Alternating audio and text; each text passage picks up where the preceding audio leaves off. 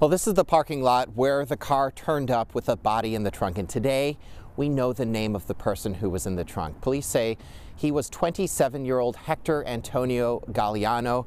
He was missing.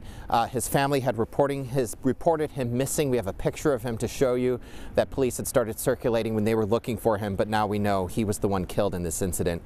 Police say they don't know the cause of death, but they are investigating it as a possible homicide. Yesterday, around 8:40 in the morning, Auburn police received a report of a suspicious vehicle parked at the Lakeland Hills Community Center. When police arrived on scene, they found the vehicle's trunk open and they discovered carpeting and a body inside. Family members reported Galliano missing Wednesday, saying they had not heard from him in several days. He was last seen at a friend's house on Monday morning around 4:30. Police say he left the friend's house and his car was later seen on video driving into the community center parking lot right around noon.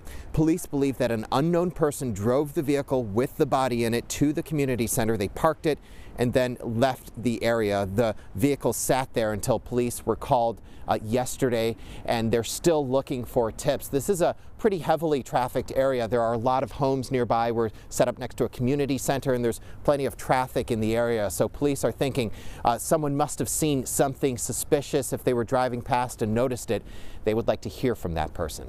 Live in Auburn, Ted Land, King 5 News.